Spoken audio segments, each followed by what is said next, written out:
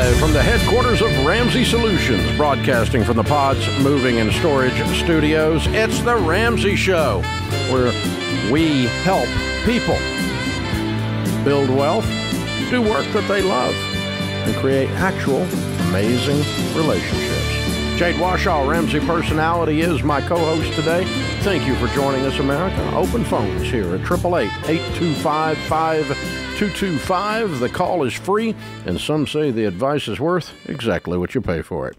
Joe is in Houston to start off this particular hour. What's up, Joe?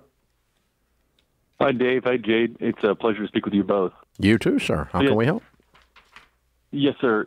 So recently, I've heard you mention that you don't advise someone to open a brokerage account if their mortgage isn't paid off. And I've been listening to you for a little while now. And my question is, I'm on baby step 4, 5, and 6, and I'm trying to invest 15% of my income. And I'm maxing out my 401k at my work. And I'm also maxing out a Roth IRA for myself and my wife. So my question is, with the extra percentages I have, do I open a brokerage account and just put it in mutual funds, or should I just throw the rest at my mortgage? You can just throw it. You're not up to 15% by doing all of that? No, sir, because our income's approaching about $300K. Way to go. Congratulations. Good. Okay. Well, then, yeah, I mean, you just need to get it into mutual funds. If you want to use a brokerage account to put it in mutual funds, that's fine. The thing, when most people say brokerage account, they mean, I'm going to take my golfing buddy's best suggestion and buy some stocks with some broker. Right. Translation, you're getting ready to lose your freaking money. Okay? Right. And so, but you actually tactically, functionally can use a brokerage account to buy mutual funds. If you get with one of our SmartVestor Pros, you'll just have an account with them that they manage everything, and you can put like you can put your Roth IRAs in that account, you can put your other stuff in that account, and it does technically fall under the heading of a brokerage account. But this is not an account where we're buying and selling single stocks. And sometimes people translate the word brokerage account to that. When I hear someone say that off the street, that's what I always think they're talking about, because it usually is. You see what I'm saying? Right. Would you recommend putting it in the 4 types of mutual funds that you typically recommend, or an index fund? Since it's taxable, probably an index fund. Probably put it in an S&P 500, because it's going to that falls in the growth stock category, but it's going to have a low turnover ratio, so you're not going to have any taxes on it until you cash it out to amount to anything. All right. Well, I appreciate it. Thank you. Yeah, I'd go. Is there another way to max that? You don't have any self-employed income of any kind? No, sir. Okay. I don't know of another way to max that out. But again, if you're working with SmartVestor Pro, you might ask them if there's another way to get at that. Well, the good thing is he's got a high income. I bet you he'll have the ability to retire a little bit earlier than average, and then he'll have some money available to him before 59 and a half. Yeah, that S&P will serve, you're right, as a bridge. Yeah. As some bridge money, because he's putting $45,000 away. Yeah. 15% of $300,000. He's putting, $45,000 away a year. That's $4,000 a month. I mean, he's kicking butt. He's doing great. That's going to get him to some serious net worth very, very quickly. Mm-hmm. Wow. I love it. Man, there's just people all over America that have a brain. None of them are in Washington, D.C. But there's people all over America that have a brain. That guy's got a brain. He sure does. I mean, that's just incredible. Yeah, I like what he's doing. They're everywhere. They're smart people. There really are smart people out there. You just don't see them much on the news. Arnold's with us in Houston, Texas. Hey, Arnold, what's up? Hello? Arnold? Hello? Something's wrong with your phone. Try one more time. Take it off speakerphone. 3. I'm sorry. On me? Okay, you're gonna have to get back on and see if we can teach you to use your phone. All right, Stephen is with us in Springfield, Missouri. Hey, Stephen, what's up? Hey, Dave. Thanks for taking my call. Can you hear me okay? Sure. What's up? Hey, Dave. My wife and I, we have a primary residence that's on a 15-year loan. We owe about $220,000, but we own a lake property that we paid off actually down near Branson. It's on a 1-year lease right now. It'll be up soon. We're contemplating. It's worth about $350,000. We've thought about just selling it to pay off the primary. We've done a little bit of Dave-ish over the years. We flipped a couple properties, but we have 5 kids, and we could sell the lake house for about $350,000 and pay off the current. So just kind of want to get your thoughts on what you would do in that situation. What's your income? I'm in sales. Base is around 140, but goes up to about 175 if I have a good year and my wife stays at home with our kids. Do you have any other debt? It's just those two homes, right? Or it's just the one home? Yeah, just the debt on the primary residence, no other personal debt. So you leased your lake house out because you're not using it? Yeah, we bought it to use, go down to the lake and use it from time to time, and then we don't get down enough with the kids being so busy. So it's paid off, but we get $2,200 a month. $2,300 a month, but we still pay the HOAs. So we net about $2,000 a month. So emotionally, this is not your family's favorite place to go in the summer that you're going to sell, and your children are all going to run away and hide in a homeless shelter because they hate their dad. Emotionally, this is a rental house. Yeah, I mean, I'm from the area, so there is some connection to the area. But if I sold my lake house, you would probably never find my body. My children and my grandchildren would go bananas. We're there every weekend all summer, boats and sea-doos and skis and tubes. And if I sold my lake house, it would be like the end of the Ramsey family as we know it. And so you're not even in that category. Is it far from you? Is it a far drive? Yeah, no, we're 2 hours away. We're out near Joplin, but like I said, with the kids being busy in school, we just don't get down there as much. And so I've done some math, and I'm like, if we go down and rent an Airbnb 15 nights a year, go see my family, the utilities or the property tax and the HOA and the insurance. I mean, let's say it's $5,000 a year. Sell it, Stephen. You don't want the house anymore. Sell it. Pay off the primary B debt. You've already sold it 16 times in this conversation. Yeah. There was no fight in you at all to keep it. I gave you every chance. How does your wife feel? Is she ready to get rid of it? Yeah, I think so. Yeah, Sell we're 35. Sell it. Yeah. If your wife says sell it, sell it. She's right. Is it that you're just having a hard time because it's cash flowing? Yeah, and you feel like you're... and we're just like, well, we have one house paid off, but not the primary, so we just go back and forth in our minds. I think we're trading... If you were going to buy a $300,000 rental, it would not be a lake house 2 hours away. Right. This became a rental by default when your family quit using it. Right. Sell it. Fair enough. Thanks. No default rental properties. Well, that's exciting. No default rental properties. He's getting ready to have a paid off primary mortgage. With That's 5 great. kids. Yeah. With 5 kids. Wonderful. I'm telling you, Jade, there's smart people in America. Smart people. We met a couple of them today. We are collecting them here on the Ramsey Show. We have the largest collection of smart people. I love it. In America. Watch the other shows. They're not on those shows. This is the Ramsey Show.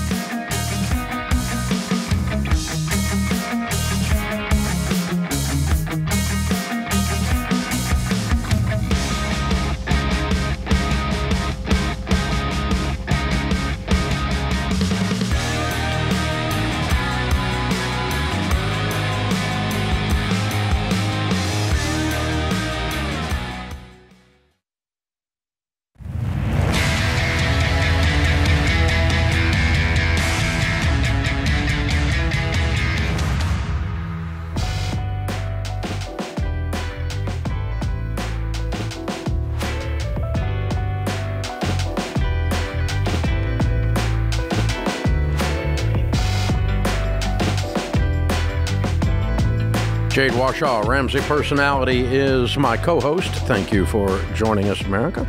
Open phones at 888-825-5225. Today's question of the day is brought to you by Neighborly, your hub for home services. When something in your home breaks, Neighborly is the name to remember. You know it by names like Mr. Rooter or Molly Maid or Mr. Electric and many, many other wonderful names. And the Neighborly Done Right promise, with that, you'll know you're getting great service from their network of local home service providers. It's an incredible company. We are honored to have them sponsoring our question of the day. So go to neighborly.com today. Today's question of the day comes from Andrew in Wisconsin. He says, I'm in my mid-50s with 2 kids. I've done relatively well in life, but have had some problems in life, like cancer. I recovered thankfully, but it does run in my family, so I'm worried about how long I'll live. And I wrote a will last year. I have a son and daughter in their 20s. One is doing well, the other not so much. My youngest daughter has struggled with addiction to opiates and has gone to rehab several times. Although she has been sober now for several months, I'm well aware of the idea that once an addict, always an addict. How should I set up my will so that I keep my daughter safe when I pass? My friend suggested that I request it gets paid in annuity as opposed to a lump sum. I'm looking for your advice on this. That's a really, really good question. Well, I'm glad that you're doing well from the cancer. I would suggest, I think it's a great thing that you have a will, but I would suggest also getting a trust in place. And I'm telling you that because it's going to allow you to determine how this money is distributed and all the different terms around it. My husband and I are actually walking through that with our trust and with our kids. A will is a great place to start, but if you have those things that you want to delineate with your children, you're going to have to take it a step further and get a trust. And so that's what I would suggest to you. And just put in there whatever you want. Dave, I know you've got a whole lot of stipulations on how these things work out, especially when it comes to addicts. You gotta be careful there. Yeah, your friend is wrong. An annuity won't work. That will be a steady stream of payments to buy opiates with. The annuity doesn't turn on or off based on her addiction. Right. And so you can set a trustee on a trust, and the trust can be formed at your death, at the direction of the will. You don't have to put it in place now. And her portion, your son's portion could be just released to him. Mm-hmm. Her portion could be left into trust. And, I would release amounts of money based on years or months of sobriety. Because what we're trying to do here is not finance her addiction. And not jar her and knock her out of the saddle of sobriety. So, I mean, let's just pretend, okay, let's just throw out a number that to her is big. Mm-hmm. Whatever that number is, could knock her out of the saddle. Because she has this sense that now she has a new source of, mm-hmm. Of provision for her whole life, and so she relaxes a little bit in the fight to stay sober. Yeah, that's good. And so if she perceives $100,000 to be a lot of money, it's not in mm-hmm. these situations. But if she perceives that, it could knock her out of the saddle. So I would personally leave it into a trust and get with an estate planning attorney and have the trustee monitor her sobriety. And if she's attending AA, for instance, you would get a coin at various milestones. And based on those milestones, you could release money. At the 1 year, she's already been sober for a while, it sounds like. That's good. Several months. But I mean, at a 1 year mark, a 2 year mark, a 5 year mark, or you could increase it, or you could release it all at a certain mark. Mm-hmm. If someone's been sober for 5 or 10 years, they've done, especially from opiates, I'm not an addiction expert, but sadly we work with a lot of addicts. Uh-huh. So we've learned a lot because 100% of addicts have money problems. Stuff's expensive. And so, anyway, we get to learn a lot about it, sadly, and as a layman, not as a medical professional. But anyway, all that to say, opiates, if she can stay dry 5 years, she's probably dry for life. Yeah, and he's in his mid-50s. You're going to, God willing, be able to watch this throughout the next 10 years and make those adjustments. You could just do away with the trust at some point. Mm-hmm, mm-hmm. Like in other words, if let's say you live 10 years and she's dry for 10 years, mm-hmm. you could say, all right, I don't need the trust, and redo your will. Yeah. Yeah. But in the meantime, if you're going to do it today, I would just say, okay, give some milestones, and you could work with her counselor. You could have the counselor report to the trustee. And they have to she has to sign the right to do that in order to get money, because the counselor cannot report her information legally mm-hmm. without her permission. Mm-hmm. But she could say, okay, in order to get, funds released, the counselor has to, the sponsor from AA has to, whatever it is, and then the trustee, whoever that's. I would not make your son the trustee. I don't want him to be his sister's keeper. That's a good point. I want him to just be able to love her and support her as her brother, not the keeper of her money. And you should have these discussions with both of them. Yeah, talk about it. Yeah. Talk about it. That's a really good point. Anytime you're dealing with adults and a will of any kind, just say, look, if you're going to piss people off, do it while you're alive, okay? Tell them, you're not in the will. You're not in the will, okay? Yeah. It's not fair for everybody else to have to deal with your actions after you're gone, and everybody else is emotional about it. So you need to have a reading of the will, or essentially that, where everybody knows what's going on here. And, it's real easy with her. I'm just going to say, I love you so much that I'm not going to finance a potential relapse. Absolutely. And so I'm going to dole this out based on sobriety as an act of love, not as an act of punishment for your addiction. And talk to her about that while you're alive, because trust can't convey the emotion of a dad that's loving his daughter well. Right. And so this is an excellent time to do that. So it's a really good point, Jade. And just a reminder, everybody needs a will. Yep. Right? Yep. Everybody needs a will. Everybody doesn't need a trust, but there are times when it's the best choice for you. Yeah. And the only time you're going to have ongoing trusts typically are special needs child is going to be ongoing throughout their life. A situation like this is going to be ongoing, but it's probably not forever. It's not perpetual. Right. The only other ongoing trusts are where there's like large estate, where you're trying to manage the estate out of the trust, not just keep from harming someone that you're leaving behind. Right. Like your children, if you've got minor children and none of them are special needs, you might just have a trust until they're a certain age, and then it evaporates and the money's just distributed to them.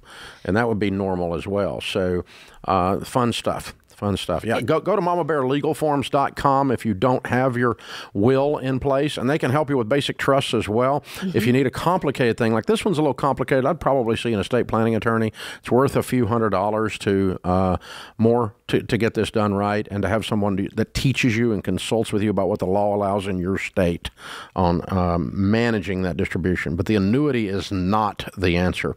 Arnold is with us in Houston, Texas. Hi, and Arnold, welcome to the Ramsey Show. Did we get your phone fixed, brother? Yes, sir. How you doing, Mr. Ramsey? Better than I deserve. That is so much better. Thank you, sir. How can I help?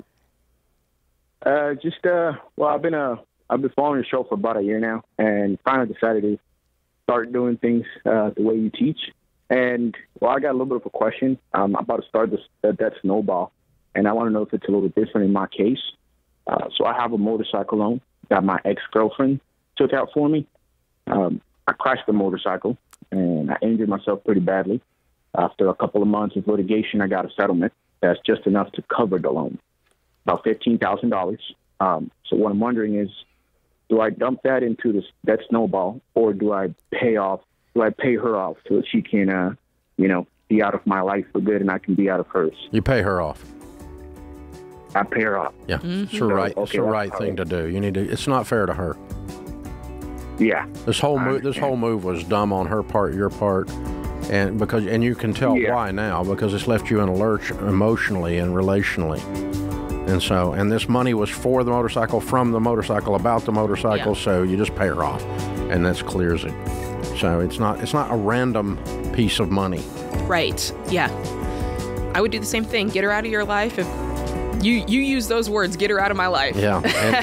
And my guess is she feels the same way. Yeah. This is the Ramsey Show.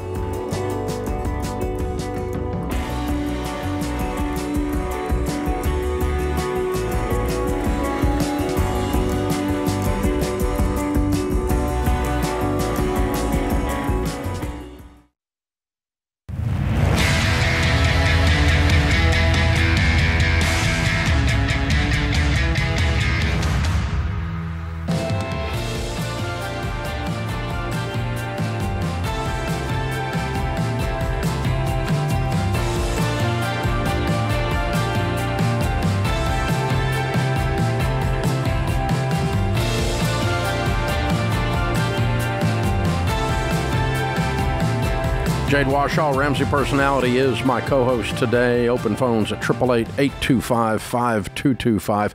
If you are a new listener or viewer, and we know there are a bunch of you based on all of our analytics and numbers, and a huge number of you have joined us in just the last few months. Thank you for that. You may be a little bit out of the loop on all this lingo, the baby steps and debt snowballs and all those kinds of things we talk about around here all the time. We'll try to keep you up to date, but if you want to really dive into it and start to learn where you are and where you need to go next, it's a free service. Just go to RamseySolutions.com, click on Get Started, and we'll help you figure out your next best step from where you are right now. RamseySolutions.com. It's completely free. Click Get Started. Sandy is with us in Nashville. Hi, Sandy. Welcome to the Ramsey Show. Hi, Dave. Thanks for taking my call. Sure. I've been agonizing over something for a few weeks, walking around my house saying, what would Dave say? What would Dave say? So today I decided to call and see what you would say about this. My husband wants to buy an Airbnb in Florida as an investment. We have no emergency fund. We have excellent credit. All we do have is the equity in our house, which we do have a mortgage on.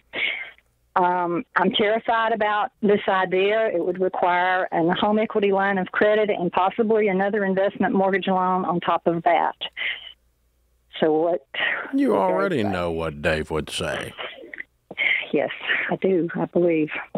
And do you want to know what Jade would say? Yes. Well, I might not be able to say it on the air, but but it ends in the word. It ends in the word no. Yeah. Capital N-O. You're broke people. Yeah. Broke people don't need to buy investment properties. Broke people really don't need to buy high-risk investment properties. Broke people really don't need to buy high-risk investment properties in another state with all 100% borrowed money. Ooh, and leveraged on your own home. Right. This goes sideways. It's got nowhere to go but bad. Okay. So let me tell you, he's been spending too much time on the internet. Yeah. Yeah. So here's what the idiots on TikTok will tell you. Okay. That running an Airbnb is 100% profit. You're going to make so much money. You're going to be just bathing in money. There's going to be cash everywhere. It fails to mention the renters that tear up your house. It fails to mention the times that it sits empty. It fails to mention the high management fees. It fails to mention all of the costs of your maid service.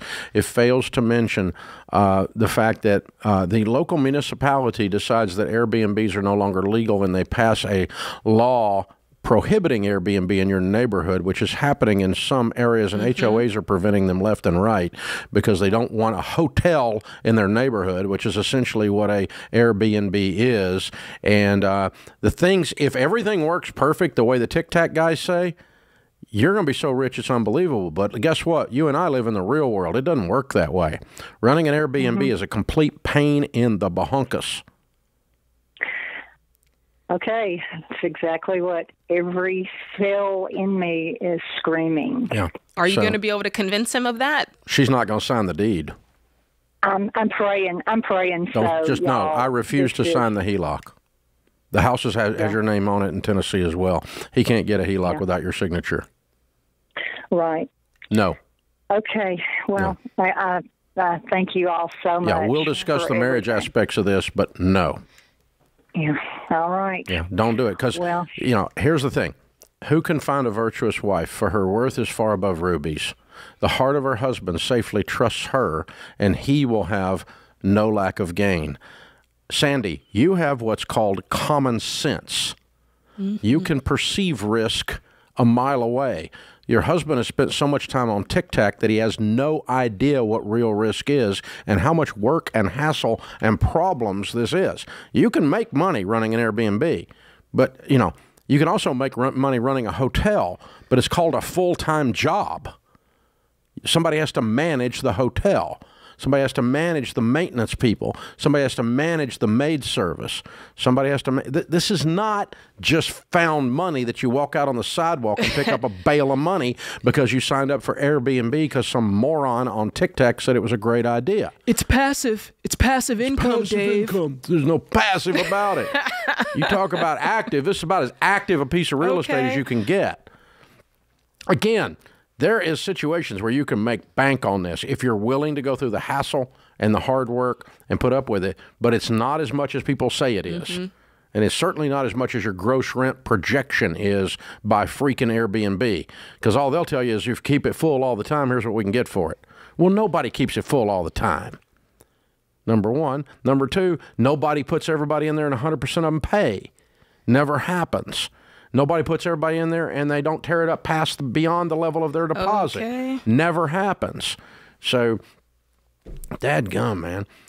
I got a 3 degrees of separation guy that has an expensive property that he put, and a bunch of characters went in there, and one of them killed the other one in his house. Oh, a murder my in his gosh. house. Oh, so was there not you go. expecting that. Yeah, okay. there you go. That's my love of Airbnb. It just went away right then. But that doesn't happen very often. But I mean, these characters, and this was not a house in the wrong end of town or whatever it is. You know, golly. Sheesh. No, this was people partying, and They partied too hard. Oh my gosh. Yeah, out of control. So yeah, it's is that going to happen? No, that's not going to happen. Right. All right, but the point is you're running a high turnover night to night, week to week rental. If this is not, you put a tenant in there and they stay in there a year and you have an actual relationship with the tenant. So here I am playing devil's advocate, as I sometimes do. There are listeners who want to get into that space, and we don't want them to listen to TikTok, as you call it. Yeah. What do you say to the person? Pay cash for it after your home's paid for, baby step 7, and understand that you are embracing 2 things that no one talks about when you do Airbnb. High hassle factor, high risk. Yeah. And so you have to apply those to the numbers. It's the same thing when somebody goes to one of these nothing down real estate crap and they go, I can rent the house for $1,000 and my payment's only $500. I'm going to cash flow $500. Well, let me tell you how that works in the end, okay? If that's the case, you're going to break even. With vacancy, with non-payment, with suing to evict them, with fixing the repairs beyond the deposits, with fixing the repairs that just happened to a house, the heat and air goes out, the roof leaks, paying the insurance, paying the taxes, messing with it. You got a $500 cash flow? No, you don't. You're breaking even. This is what people don't grasp. Well, I have a $500 cash flow. What that means is you don't know what the flip you're doing. You have no knowledge of how real estate really works. My homes and properties of all kinds are 100% paid for, and I swear, I wonder if some of them are going to cash flow then. Wow. You know, I mean, it's unbelievable. And you do know Airbnb and wouldn't even get into it. No. Winston Cruz runs all that stuff. Rachel's husband, he would shoot me if I proposed Airbnb. It would make his life miserable. But why is that? Well, the hassle factor versus the risk. It's not worth the risk. The juice ain't worth the squeeze. There you go. That's what I want people to get. Like, just pay cash for a normal rental, right? Yeah, that's what I would Why do. even fool But with if you want to do it, you probably could make more money. Net, you would make more money. If you can get it rolling. If you have a reasonable property, you'll make more money doing an Airbnb than you would renting it out. But not just some guy off the streets who thinks they're just gonna. Yeah, net, you would do that. But even if you don't know what you're doing, and you don't know how to be a landlord, net, you'd make more money. But what you need to perceive is the extra hassle level. It is real. You're dealing with a lot of human beings. This is The Ramsey Show.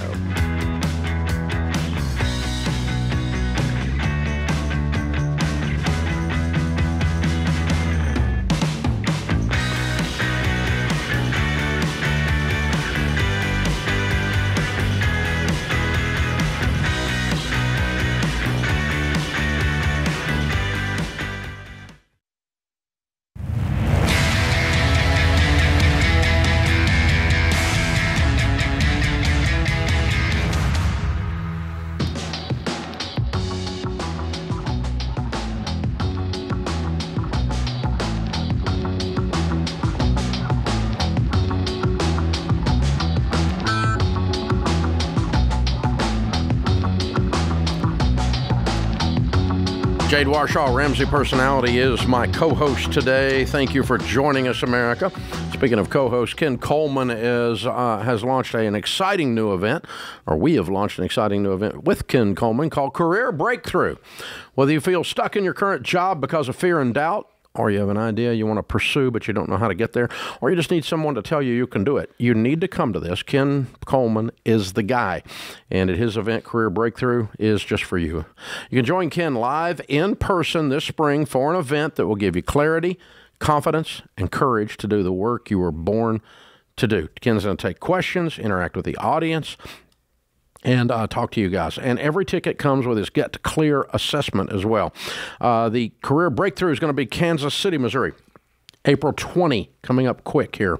Chicago, Illinois, May 16, Atlanta, Georgia, May 18, and Dallas, Texas, May 23rd. Tickets start at just $50. These are small events, only going to be 300 or 400 people. So if you want an intimate interaction with Ken and an audience, to be able to get questions answered and actually take you where you need to go, get signed up for these. Just go to RamseySolutions.com/events. Al is with us in Bethesda. Hey, Al, welcome to the Ramsey Show. Yes, thank you. Good afternoon. Thanks for having me on. Certainly. How can we help? Yeah, my question is, how would you advise my wife and I to determine the best high-growth industries when considering a career change?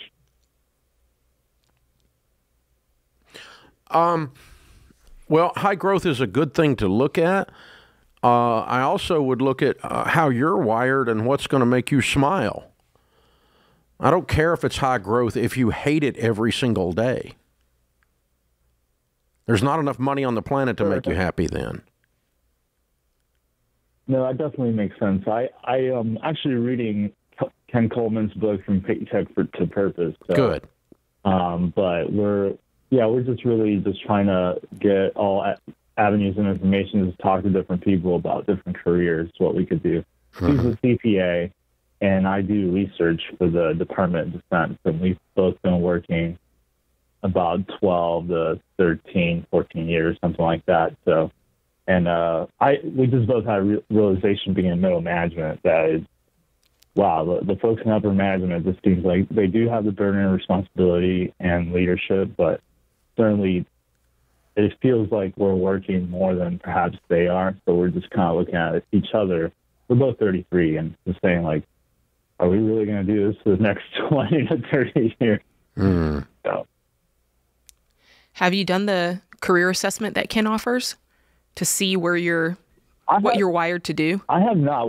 Where's that assessment, if you don't mind? You can go to his website and find it. Well, you can find it in the Ramsey Solutions store, RamseySolutions.com. We'll give you a couple of them so you guys can take it, and that'll be helpful. I think one of the things you're going to find, Al, is that you're both detail people, right? Yes, very much so. And I'm not. So if you put me into a detail thing, it would be like, as a friend of mine says, leukemia to my soul. Oh, gosh. You know, but yeah, no, thank you. If I had to do what your wife does every day, I would, I want to read the reports that she does, but I don't want to create them, so from a CPA perspective. Now, here's the thing. It might be that being a CPA is not a problem. It might be how she's doing it. Maybe start your own practice where the sky's the limit. And then do the same work, but for yourself, and make a lot more money. Maybe it's that simple. In your case, research is not something you necessarily start up on your own. Maybe it is. I don't know what field you're in, but whatever you move towards needs to have lots of detail. Like, for instance, I'm not going to recommend, and it's not necessarily, well, it is actually probably a pretty growth-oriented thing right this second, is event planner, okay? Where it's different every day, it's constant change. There's a lot of human beings running around with drama, trying to get the event off the ground. Whether it's the crew putting in the sound system, or the people running the event center, or the client. Then you're not doing that one, okay? That one don't fit you, okay? You'd be miserable for you. So you're going to find those things out from this career assessment. But then it can be that what you described to me was not necessarily a career path problem. It was the where you're doing it is the problem. Yeah, I think you might be onto something. there. So, yeah, we'll give you that. You guys take that. But then I would look around and go, okay, technology is obviously anything that falls under that bucket, and that's a really large bucket.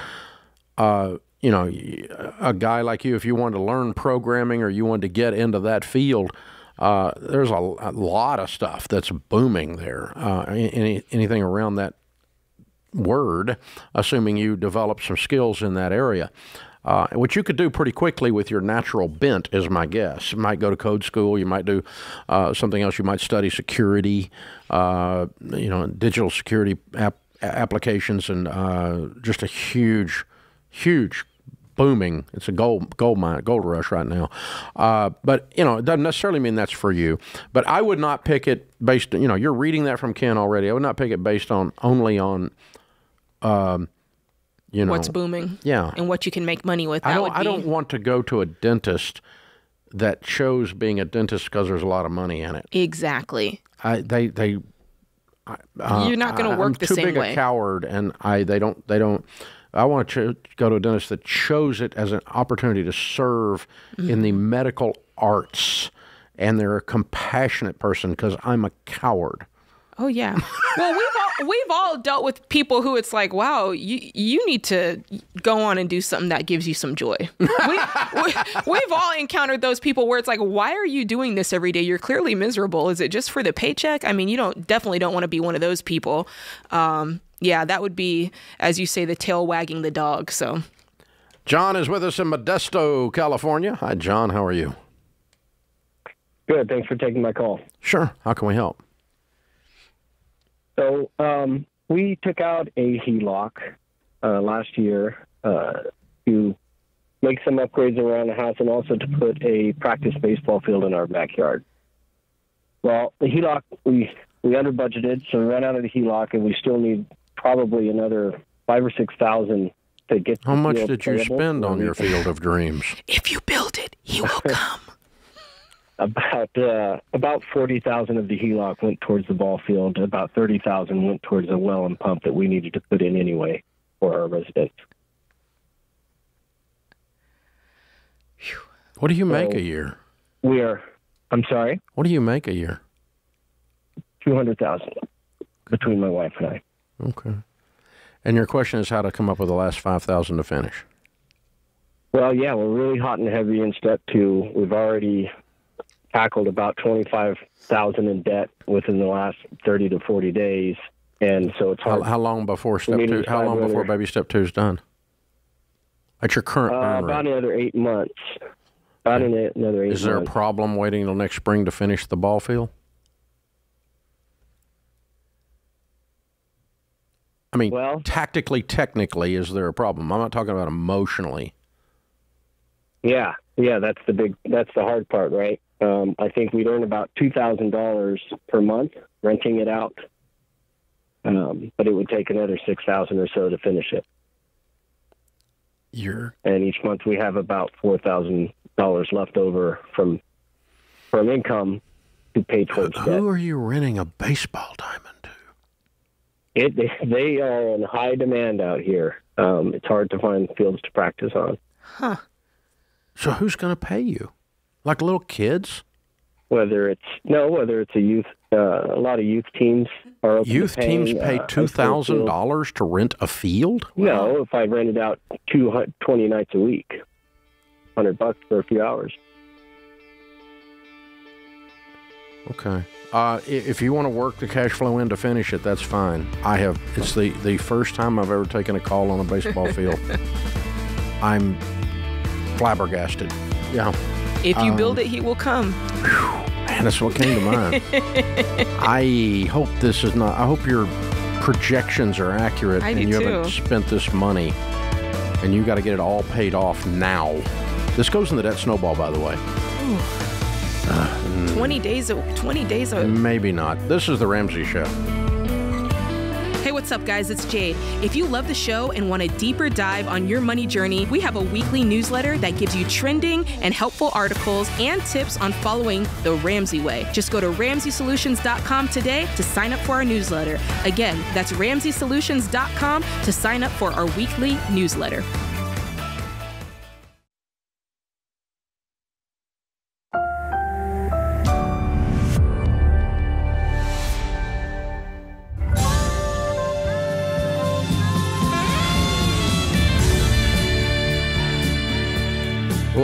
Live from the headquarters of Ramsey Solutions, broadcasting from the Pods Moving and Storage Studios. It's the Ramsey Show, where we help people build wealth, do work that they love, and create actual amazing relationships. Jade Washaw, Ramsey Personality, is my co-host today. Thank you for joining us, America. It's a free call at 888-825-5225. That's 888-825-5225. Angela starts off this hour in Minneapolis. Hi, Angela. Welcome to the Ramsey Show. Hi. Thanks for taking my call. Sure. What's up? Yes, I'm actually calling on behalf of my mother-in-law. Unfortunately, we lost our father-in-law about a year ago, and now she's in kind of a tough financial situation because for their retirement, they had invested in someone else's life insurance and unfortunately put most of their money in it, and it hasn't paid out yet. Oh, my. Have you ever heard of something like that? Sure. They bought a viatical. Yeah, I don't, and she has so little information that she probably doesn't even know what it's called. And I just feel at a loss for words. So they do have how old is your mother-in-law? She is 66 or 67. Okay. So just retired. She was a nurse. But she was not involved. She's not business savvy. Was not involved in the decisions of the money in the household much. Not really. Do we have a file on this issue? Any kind of contacts on this issue? Yes. The problem is I keep telling her to call and make sure it's even a legit investment, and she kind of refuses to do that and just hopes it's going to turn out okay. Okay. How can we help you? Yeah. So the problem is they invested money, and now it's grown to. I don't know all the details, so I'm just guessing they put in $200,000 to $300,000. Mm-hmm. If they get it back, it's about $550,000. That's if they get it back. The problem is the first 10 years they didn't have to pay in, and now that it's been over 10 years, they have to start paying in. Last year she paid in $80,000, and this year by tax time she has to pay in $100,000 to keep this investment going. Oh, my. And they have to wait till this person passes away in order to get the money back. Does that make sense? Yeah, it's very unusual to have them staged like this. Okay, so let's start with this, okay? The concept of a viatical works like this.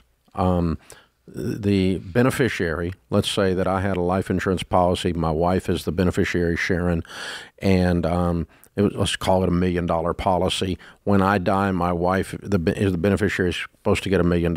If they want money beforehand, the person that holds the policy, they can sell the position of the beneficiary. It's called a viatical, and it's discounted deeply.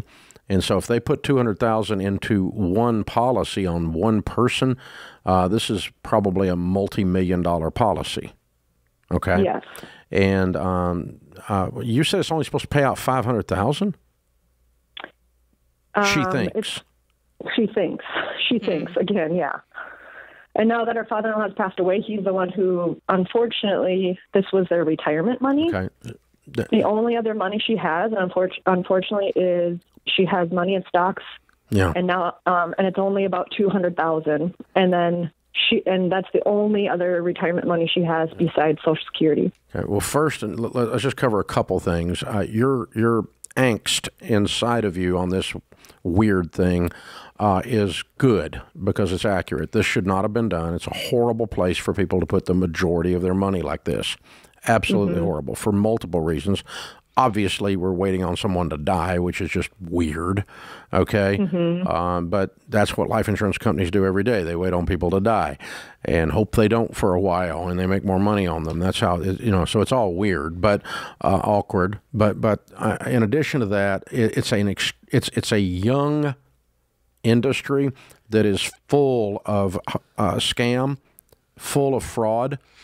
And if it's not a scam or fraud, a lot of them are poorly structured, and the statistical analysis, the actuarial analysis sucks. There are some legitimate companies that aren't scams that are doing it, but it's nothing I would ever put a dime in because it's just not got enough track record that even if you could get past the awkwardness, the weirdness of what you're doing, then even then, it's not anything I would put money into. So, so what to do now is we've got, first we got to figure out if it's a scam. Second thing we got to figure out, is there any exit strategy prior to death? And then the third thing is all of this has to happen because your mother-in-law actually cares. She doesn't care right now. She's ashamed or she's afraid that it's bad. And she's like, if she puts her hands over her ears and closes her eyes and goes, la, la, la, la, la, it's all going to go away and be okay. And that's not how this works. So who's going to talk to her and get permission to talk to this company in writing? You or your husband? Or one of our siblings. Yeah. And it's almost like we have to force it. We can't the only reason we're forcing it is for her own good, because I'm afraid she's gotten scammed. I mean, the only other option is you walk away from it all. I mean, I think... No, I'm not walking away from it because she refuses to face it. No, I mean, she might have to walk away from it and just say it's a total loss. Well, if it's a scam, she will. Yeah. And if she has to put money in that she doesn't have, she will. Yeah, if she signed up for a contract she can't fulfill, she may lose the whole stinking thing. I don't know. You don't know. I don't know what she signed up for. I know. So the first step is getting her shook out of her fog and handing a piece of paper that gives permission for your husband, her son, if I'm understanding this right, to call these people or someone in the family that has some business acumen to find out what the flip is going on, what these people have gotten themselves into. It's a bad product because at best, if it's not a scam, it's a young industry that's poorly run. The best of them are okay, but nothing that makes me want to jump up and down and get involved in this weirdness. Yeah. Second question, really quick, if you have time. If we find out this is a bad investment, can she live off of $200,000 and Social Security for the rest of her life? That depends on what she's willing to spend. What's it take? What's her monthly budget? I mean, she has her house paid off, her car is paid off, so she's just paying taxes on her house. And insurance and food and electricity. How much is the Social Security? She's making less than she thought after her husband passed, so about $2,300 a month. Yeah. Well, $20,000 if it produced 10% would be $20,000 a year. Or $200,000 would produce $20,000 a year, so another couple grand a month, give or take. So if she can live on $3 or $4 grand, she can make it, probably, if you invest the money wisely this time that's remaining. But yeah, you guys need to get to the bottom of this. She's ashamed that she doesn't understand. She's ashamed that she feels like in the air she may have gotten scammed, and she may have. So in general, what would the Ramsey Show say about viaticals? There is a portion of them that are on the up and up, and there's no portion of them I would ever do. This is the Ramsey Show.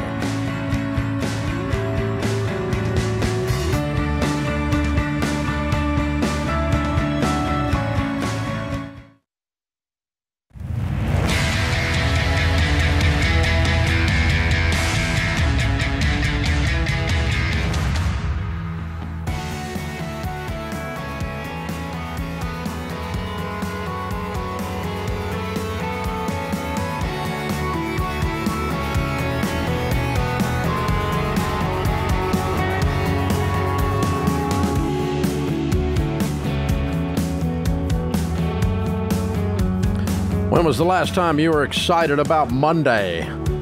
What if instead of waking up exhausted, you felt exhilarated? You can't wait to get to work because another day to do what you love doing. In a world where the bare minimum Monday, that makes me want to throw up, has taken the place of quiet quitting, it's clear that people are craving meaningful work. Yeah, it's part of it. This is why career expert and Ramsey personality Ken Coleman created the Get Clear assessment to help you discover your top talents, passions, and a clear mission statement that'll help you find the work the world needs you to do. And this week only, the assessment is $10 off.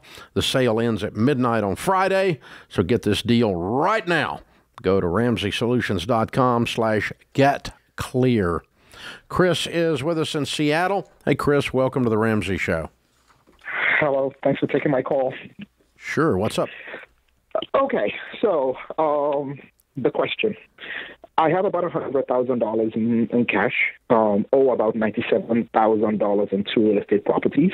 And the question is, should I take that cash and pay them off? The hesitation and the backstory.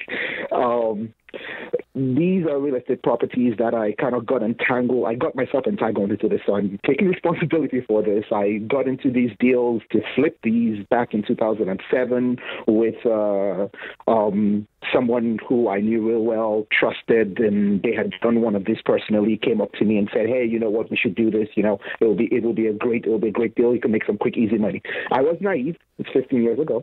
So did that. Then we had the crash of 2008. Then became a reluctant landlord.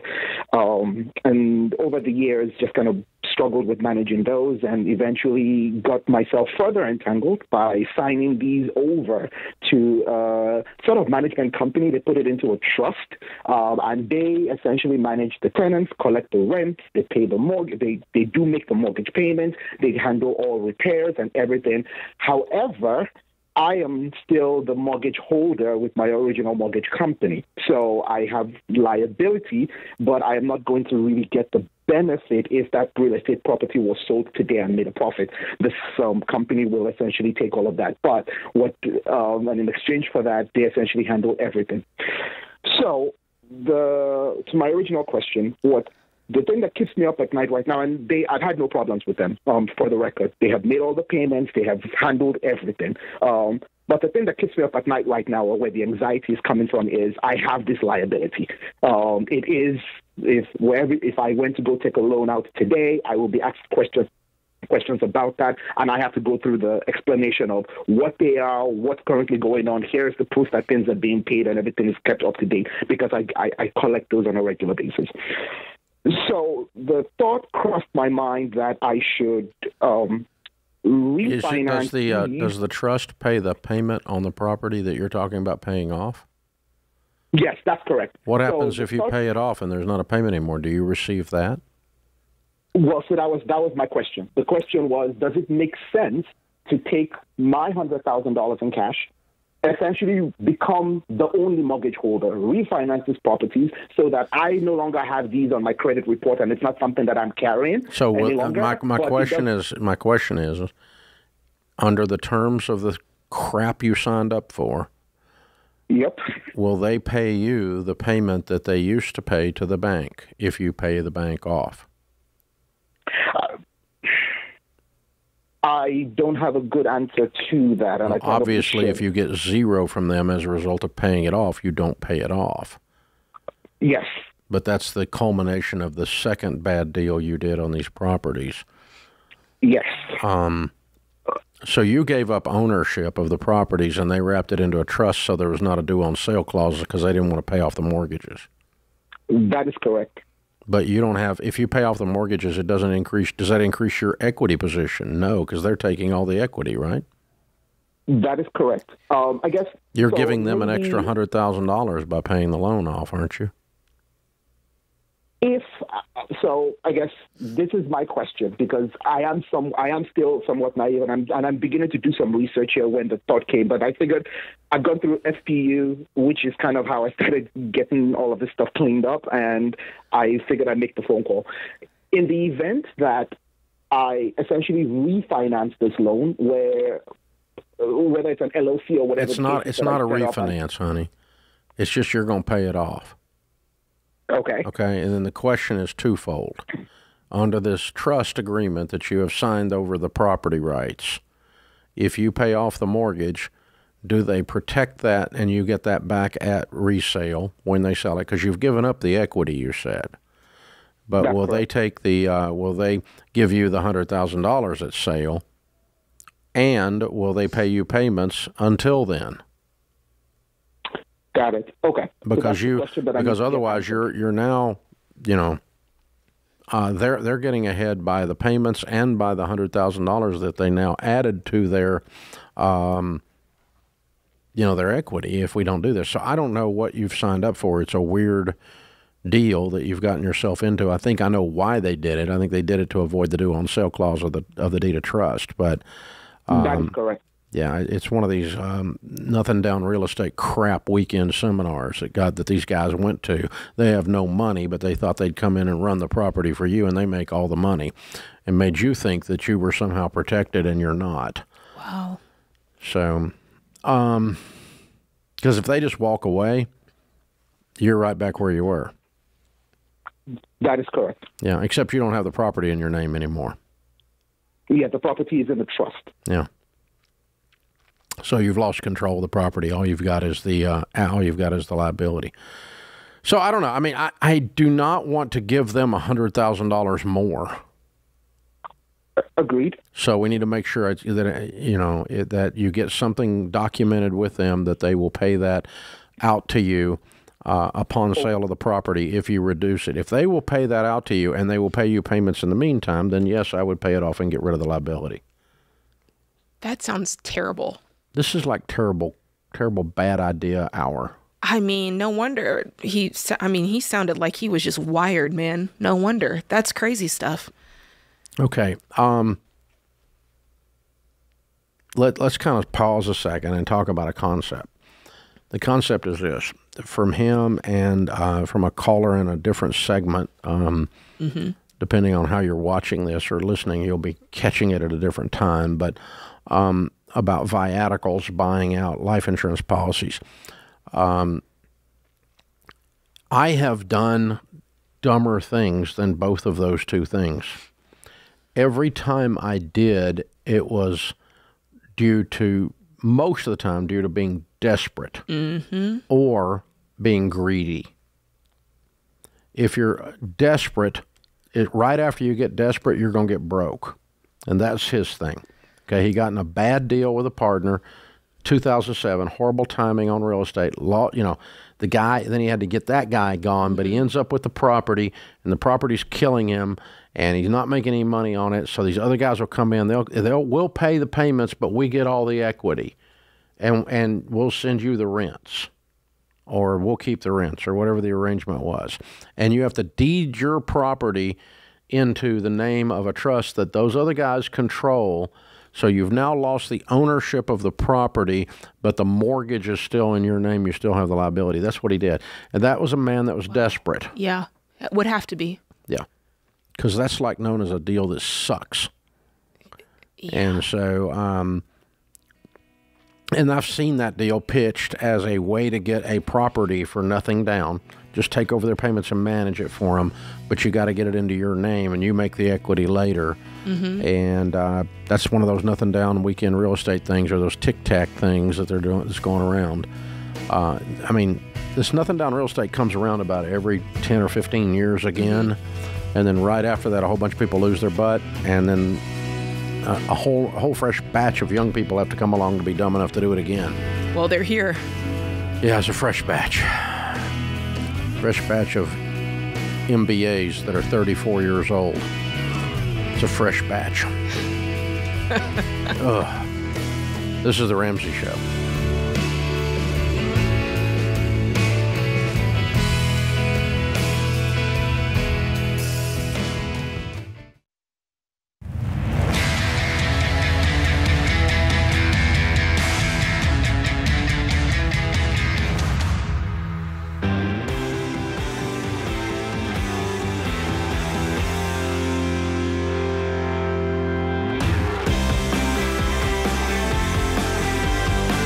Jade Warshaw, Ramsey Personality, is my co-host today in the lobby of Ramsey Solutions on the debt-free stage. Jerry and Christy are with us. Hey, guys, how are you? Doing great. Dave. Welcome. Where do you guys live?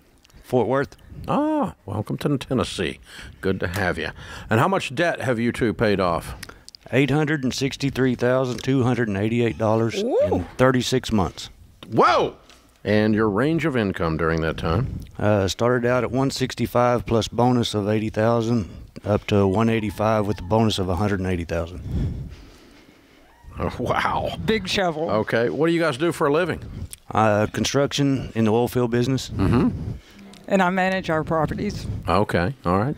And so what kind of debt was your $863,000? Dave, it was like a CVS receipt.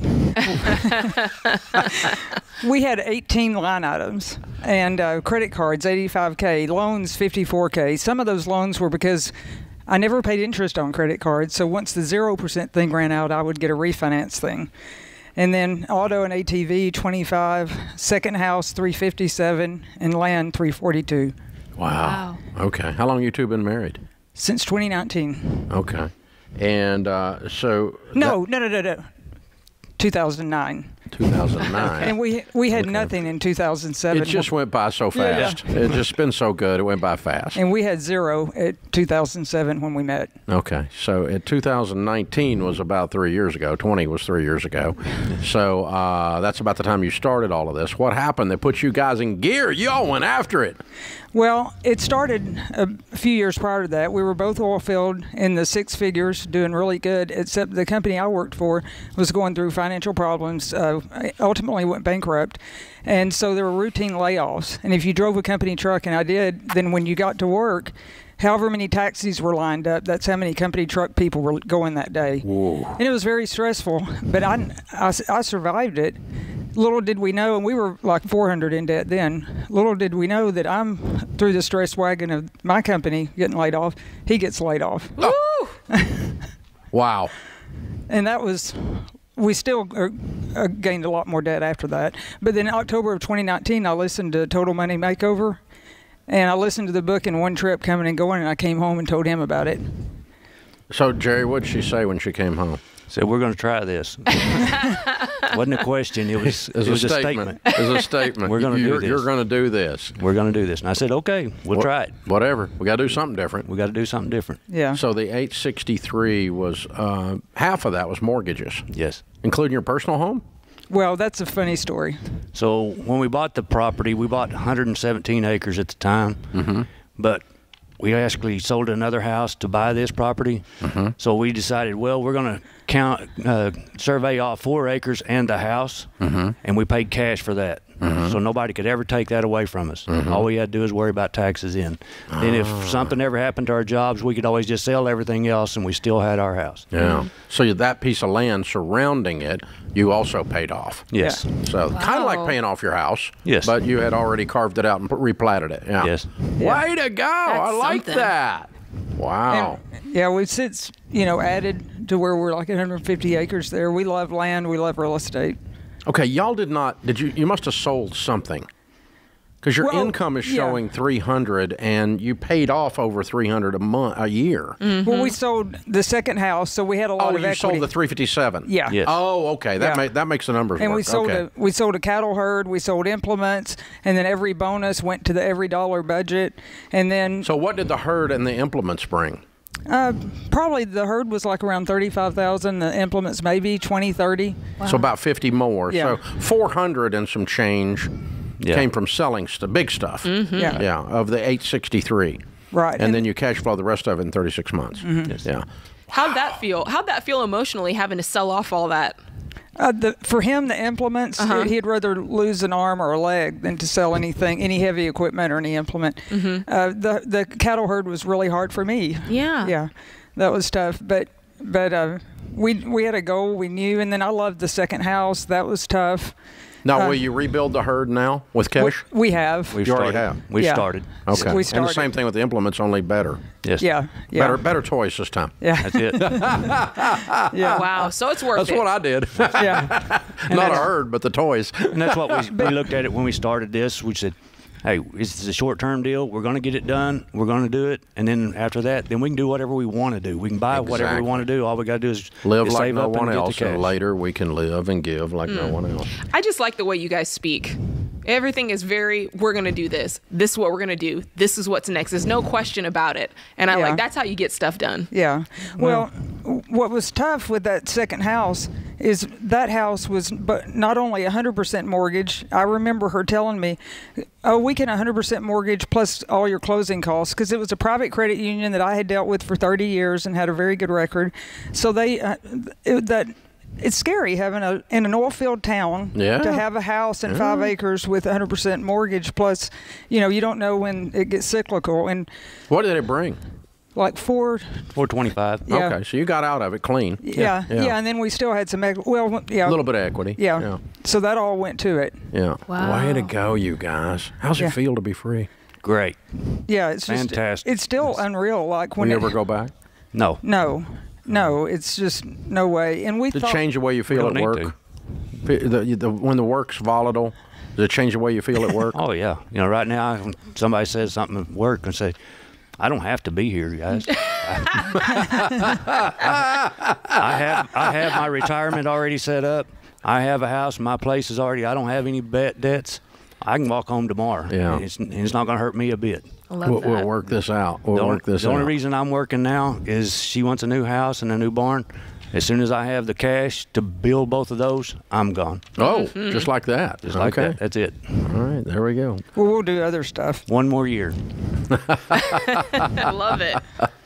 Go ahead and turn in your notice.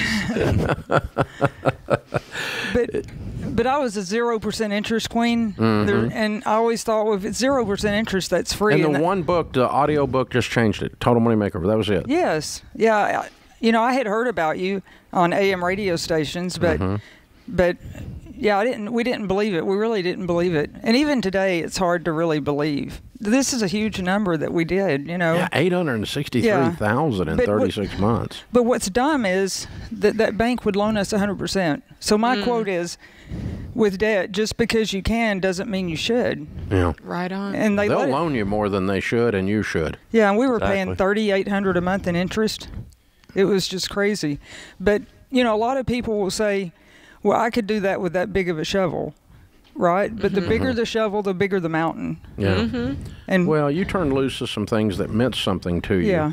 And you turned loose of some stuff you were going, glad you got rid of that one. Yeah. Both. But you turned loose of a bunch of stuff as part of the equation. And there's something, when visually a house leaves, cattle leave, implements leave. Yeah. You see that there's something happens transforming in your heart when that stuff right in front of your face starts leaving in order to accomplish the goal. That's a permanent change. You will not go back in debt. No. Yeah. It was not easy for you because of the emotions of it. Exactly. Right. Yeah. And I just want to tell you thank you so much, because I had spent my whole life having good income and shuffling money. Yeah. And not really knowing until I was doing my income taxes how much I'd spent over the year. Wow. And we're proud of you. You guys are impressive. Well, we got a copy. We got the Live and Give bundle for you, the Baby Steps Millionaires book. You're there already, I'm sure, with the value of that land. Yeah, and the Total Money Makeover book as well, and the Financial Peace University membership. Use them or give them. They're for you guys to say thank you for coming in, telling your story. You're impressive people. Thank you. Thank you so much. So proud of you, heroes. Well done. Very, very well done. Jerry and Christy, Fort Worth, Texas. $863 paid off in 36 months, making about $300. I'll just round it with all these bonuses and stuff coming in. And they sold a bunch of stuff. Count it down. Let's hear a debt-free scream. 3, 2, 1. We're debt-free! Yeah!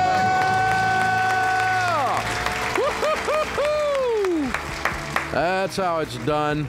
This is The Ramsey Show.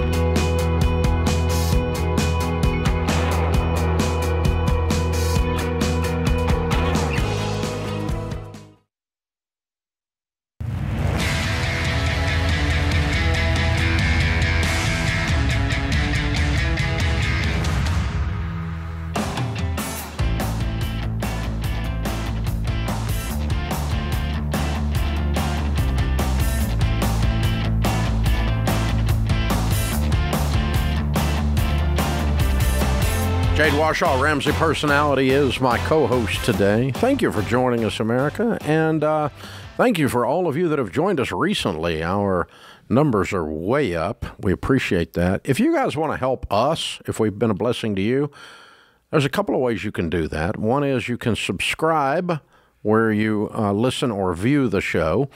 For instance, if you're YouTube or a podcast, just hit the subscribe button. You can share the show. A lot of these services, Spotify or whatever, you can share the link, you can share whatever. There's a share button where you can send it to your friends, let them know to listen, and we'd love to have that. If you're just listening on talk radio, then just share it. Just tell your friends, hey, here's where I listen to this show. You need to do that. And you can leave us where you're able to. You can leave us a 5-star review. 1 stars don't help. Mama said if you ain't got anything nice to say, don't say anything at all.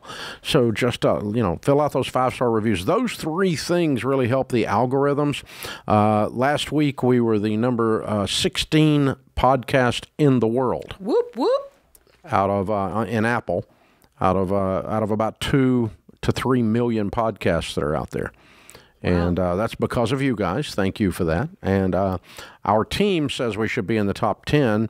I think we're doing pretty good at 16, but we'll take moving on up if you guys share it and move us along, and we get more and more and more listeners. We're up there fighting with the big dogs on the porch anyway. So thank you. Thank you for that. We appreciate you.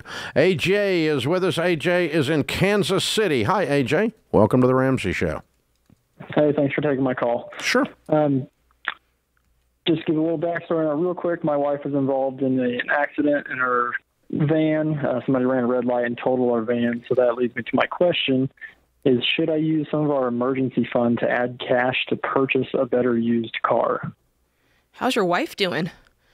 She is healing. She's fine overall, but she's got some healing to do. Thankfully, it wasn't. It could have been a lot worse, but it wasn't, thankfully. Wow. Do you guys have any debt? We don't. We got debt-free right before our twins were born 2 years ago. Okay. Right after. 2 months after the twins were born, we paid off our... What was your car? What's your car worth? How much money are you going to get? We just got the check. I settled on that. We got $8,500. That's including the sales tax. Mm-hmm. Okay. She got medical coverage as well. You're going to get for her injuries. Yeah, the medical stuff will all be just fine. She wasn't at fault, so we're dealing with all that still. That's a separate number, right? Yes. Yeah, okay. That's all separate from it. I'm just trying to get us a van right now. Right now, I'm using my mother-in-law's van. Yeah. Okay. What do you have set aside? Just the emergency funds, all. I guess I'm saying 3 or 6 months. Do you have set aside? We have $36K in our emergency fund. What's your household income? Household income is $135. Okay. All right. Well, in general, an upgrade in vehicle is not considered an emergency. Yes. Yeah. But if you want to use some of your emergency fund because you're saying, I think we're stable and 30 is plenty, we might have had it overfunded, then that's fine. But if you feel like you're vulnerable to an emergency because of that, then you should not do that. Okay. Because this is not an upgrade. Upgrade's not an emergency, but you make a lot of money to be driving a $9,000 van. Mm-hmm.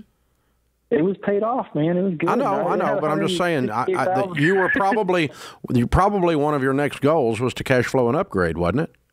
Yes, we have $19,000 in cash, and then I still have a car to trade in as well that I think will give me like 8 or 9. So I was looking at like. Wait a minute, I'm confused. Where's the $36,000? So the $36,000 emergency fund. We were cash flowing a new car because I wanted to get my wife in a better van. Now that we were doing better, so the 19 is separate than the 36. Oh, well, why do you need to use your emergency fund? You have 9 plus 19 is 28. The car market, yeah. What did you want to spend? The car market's just crazy. No, it's not. So what I'm looking at, I'm looking at like a $26,000 van that has like 85,000 miles. Well, on you've it, got like $28,000. You got $28,000. Is the 19 include the 9? That you just got from the insurance company? Yes, it does. Oh, okay. Yes, sorry. So we got 10K in cash.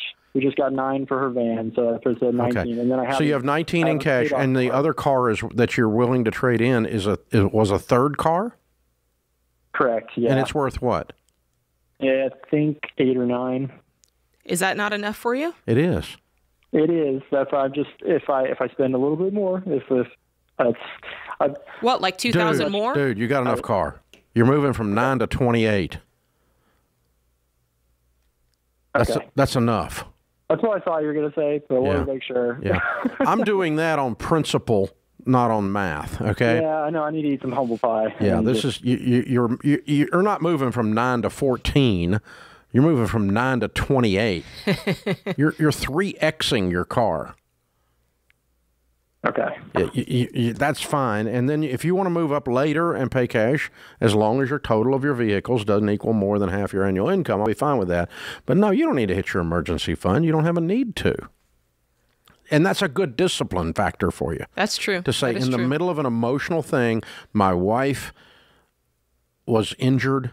This was a horrible wreck. Mm-hmm. The van is the kid hauler. Mm-hmm. It's where we haul the twins. Yeah. This is, there's a lot of emotion around this, and it's a good practice to say, okay, the emotion that I'm feeling around getting a better car is not an emergency. Yeah, that's a very good point, Dave.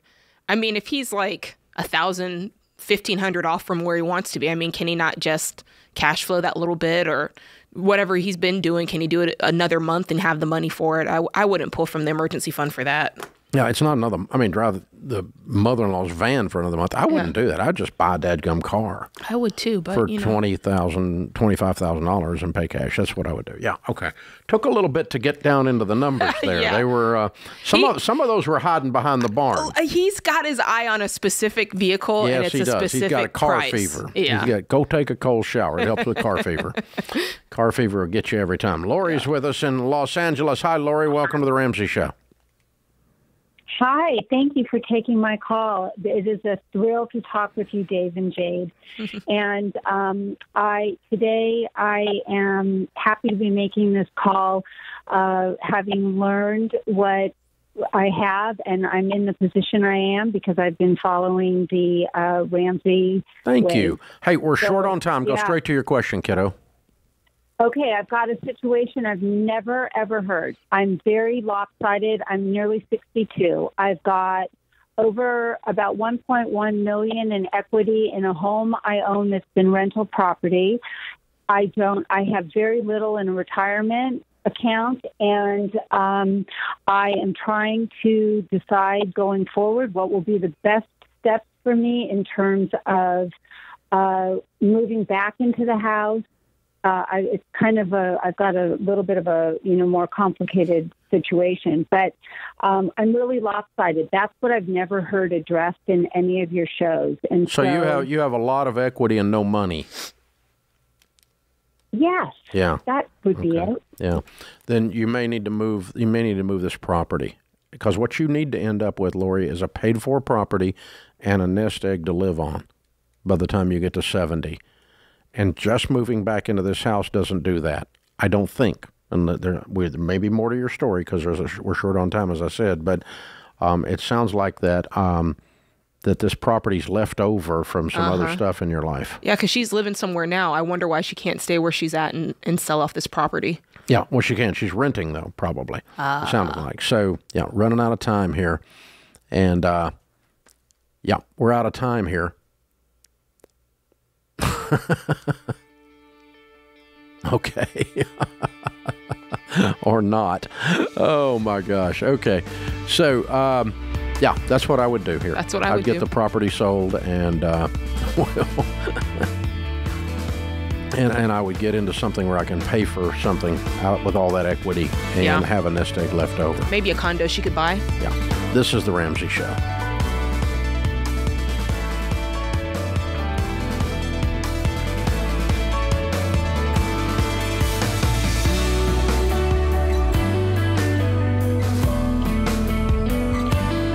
Dave here. You can find all of our shows with the Ramsey Network app on your smartphone. It's the only place to listen to the entire back catalog of episodes. Download the Ramsey Network app in your favorite app store today.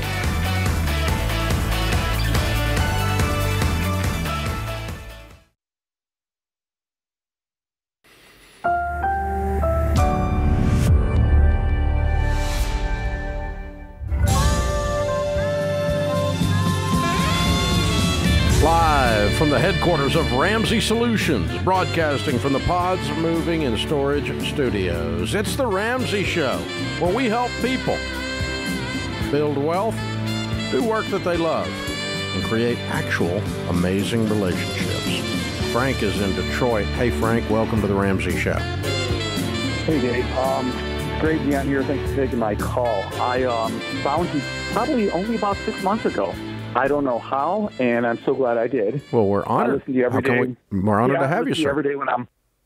Listen to you every day when I'm running and walking and working out, and then I preach at the dinner table to the kids all day. But my question is, we started getting this, we get this bill every year, and my wife opened it and said, here it is. It's that insurance thing. I go, oh, that's that thing Dave talks about. It's the whole life insurance. I said, we don't want that.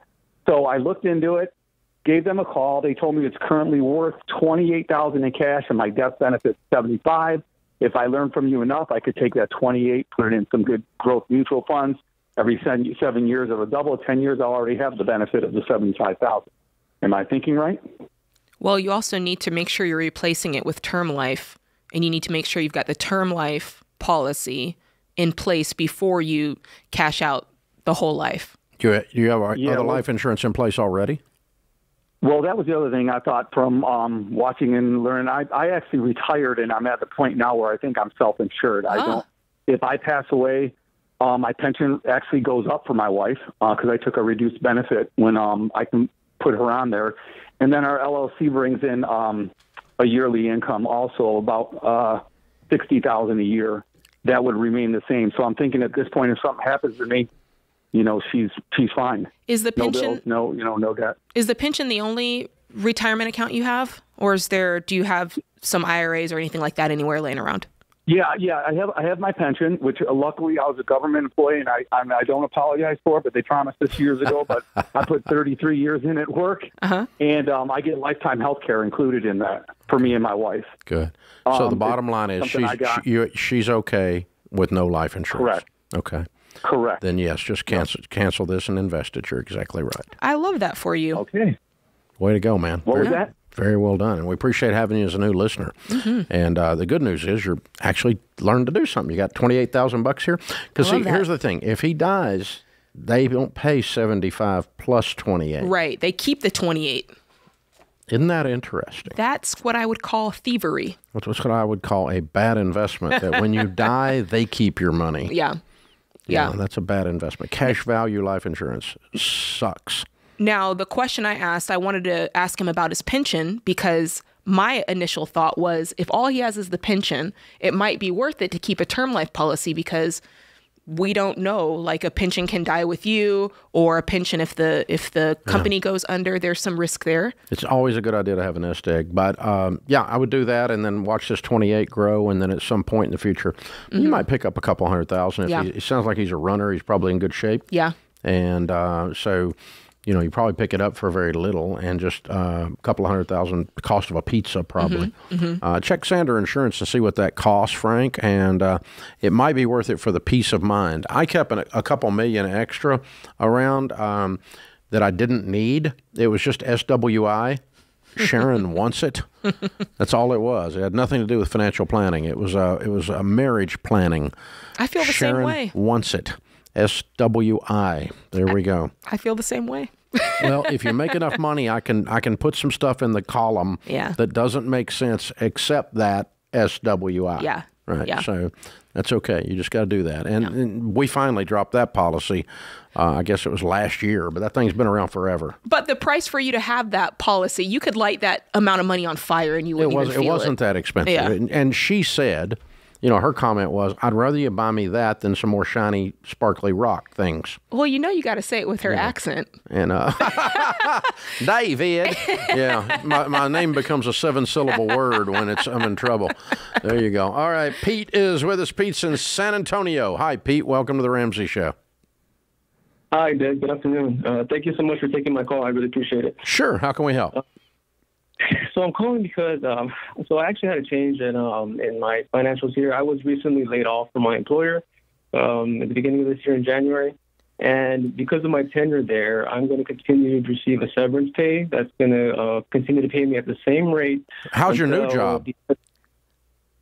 So I haven't found a new employer yet. Why? It's March. It's been 3 months, almost 4. Yes, no.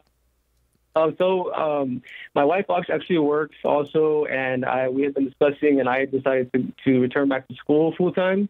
So I am currently enrolled in school for what? Full-time, which is to finish my degree. My degree in what? For a bachelor's. It's computer information systems. And why do you need that? Well, and that's kind of a part of my question. And so my history and background of employment has really been in finance, and I'm trying to kind of pair that with the new kind of computer side of that to, hopefully give me an even better paying job than what I've had. And you need a 4-year degree in information systems to do that? There's not some courses that like a certificate or something less expensive? So there are a couple of things as far as, there in certain languages and programming and whatnot. I just, from the kind of the opportunities I was looking for and other employers to apply for, they typically do ask for that 4-year degree and some of the opportunities around here. So I kind of... Where did you hear that? 3 years ago? Because that's changed dramatically in the last 36 months. Yes, just looking at the job sites for certain employers around my area that I was interested in applying for, I just found that they typically ask for that 4-year degree. So, okay, what did you used to make? So I used to make annually. This past year, I made $97,000 a year. My wife's also employed full time. And what does she? You said that. What does she make? She made a little over $92,000 last year. So combined for gross, we were about $188,000. Mm-hmm. Net, we were $140,000. How old are you? I am 37. Okay. And your question is what, sir? So it kind of ties to what we spoke about. So in this time, I'm currently enrolled full time, and was just wondering with the income we have right now saved in our savings and my continuing severance, if we should apply that towards paying off an auto loan and a credit card. Yes. Or you make $100,000 a year in your household right now. Well, you're paying cash for this education, right? Yes, ma'am. Okay. And how long does the severance continue? Until the end of September. Yeah, you don't even need your severance to live, though. You can surely to God you can live on $100,000 in San Antonio. Mm-hmm. Yes, sir. I just have my mortgage, auto loan, and you won't have the auto loan anymore. We just paid it off. Okay. Yes, sir. And that's kind of my second part as well, just double check, is if you feel like I would be able to continue to just go to school full time. And I wouldn't do what you're doing. I would go get a job making $100 and let them pay for your education and finish your education in the evenings and get your 4-year degree. I mean, you're already making $100,000, dude. Mm-hmm. And I don't mind your career aspirations, but I think this idea that I got fired, so I'm going to quit and go to school, you're hiding. I think you need to get back to work. This is The Ramsey Show.